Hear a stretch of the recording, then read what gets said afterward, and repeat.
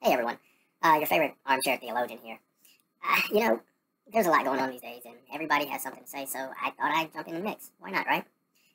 Um, so I wanted to talk really quick about prophecy. So I thought I'd give you what I think is a balanced perspective.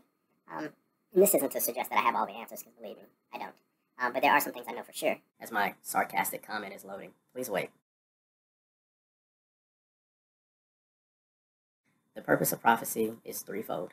It's to edify, to exhort, and to comfort. I'm sure you're familiar with this word edifice, right? Like a building or a structure. Build up. During this time, there's been a lot of talk of how people have kind of come to the reality or have acknowledged the obvious truth that the church is not a building, it's a people. Secondly, exhort.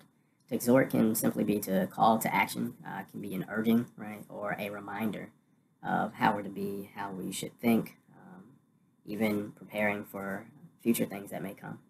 And lastly, comfort, whether it's encouragement, confirmation, and affirmation, as many of us are spending time socially distancing ourselves, as well as, I'll say, humble reprimands of those who are in leadership and we expect to do better, to know better, to use wisdom.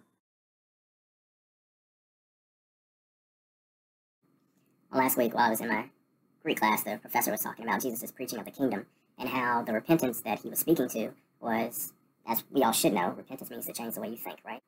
But more specifically, in his preaching of the kingdom of God, Jesus is challenging his listeners to stop thinking about the way you used to think about things, right? The status quo, and to embrace this new reality, this God type of thinking of what is here and what is to come. So for a moment, I want to share some thoughts in terms of that. So I hope you'll indulge me.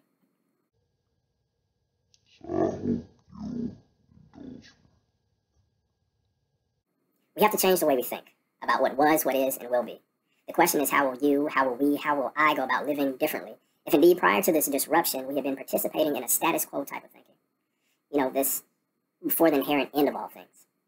Many believers are missing out on the opportunity right in front of us because we have this tendency to cling to the apocalyptic language that appears in the Bible, whether it's Ezekiel or Daniel, Isaiah, Jeremiah, or Revelation. We'll presume that everything around us are the signs of the times, and much like Peter on the day of Pentecost, we'll say this is that, say this is that, say this is that. Well, regardless of how you read the signs, whether you're a PhD having systematic theologian or a newborn babe in Christ, I need you to understand something. And if this is the only thing you ever learn from me, please hear me clearly. Christ wants to do more than prepare you to go to heaven. He wants to make room for heaven on earth through you. That's right. Regardless of what you think you've done or whether you deserve another chance, God is expecting the kingdom of God to come here through you. You are the vehicle. You are plan A. You are the only option. How much of a waste and how sad of a story if we only look to escape this world. If indeed this is our only chance, which it isn't, wouldn't we want it to count for everything it's possibly worth? This is why the kingdom is such a critical concept to grasp. Not just for Christians, but for all people. It's a new way of everything. Should we hope to return to normal? Everything as it was, no changes? We've failed. There's a difference between understanding what's healthy, what works, versus just returning to what was comfortable and familiar. Everything that's written in the text we have called the Bible points to Jesus.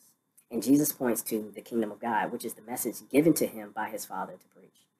He told the people to repent because of the kingdom. I need you to start thinking about things differently, because if you hold on to that old mentality, if you hold on to the old ways of thinking, if you hold on to the old ways of being, you can't get to where we're going.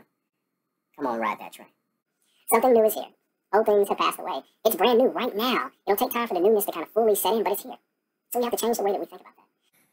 Each and every day, I want us to ask ourselves one question, and be gracious with yourself if you don't have an answer, or if by some stretch of the imagination you feel you didn't achieve the goal.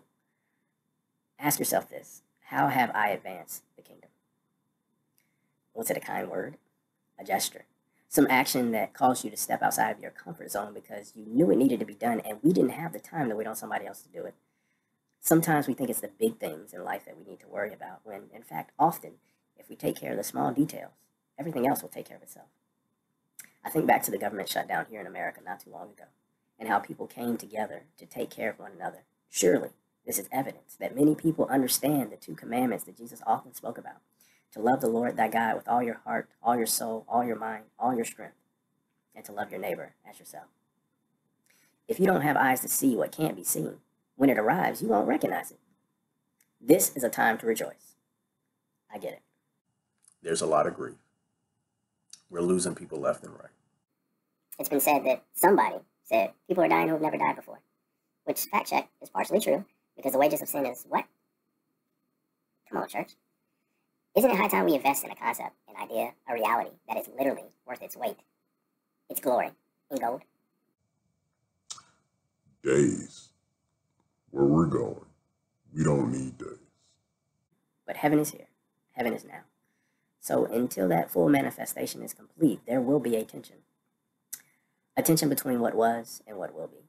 A tension between our hopes and dreams and the challenge, oftentimes the struggle, to hope and dream in new ways. I don't ask you to stop grieving.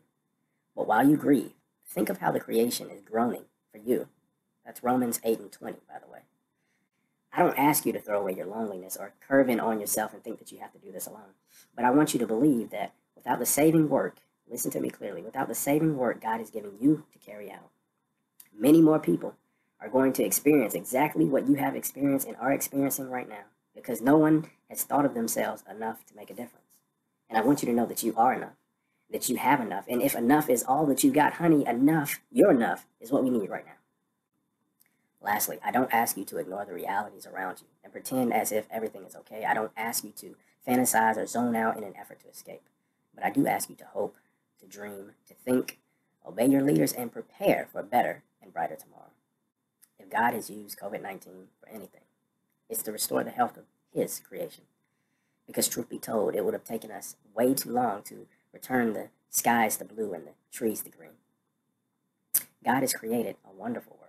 And I believe that there were those who came and made a mess of it. Them who were likely here before a human being ever stepped face on this earth. Regardless of the origin story you ascribe to, you got to believe that the earth can breathe again. Humanity is not at the center of His story. Creation is, which means salvation is actually about all of creation and not specifically about humans. Certainly we need to be reconciled to God, but it's the reconciling and restoration of all things. The sooner we embrace that, the better off we'll be. Let's ensure whatever we do, however we live from here on out, that we resolve to be a breath of fresh air to those around us and all of creation. As far as I'm concerned, this is the real meaning of prophecy. Holla.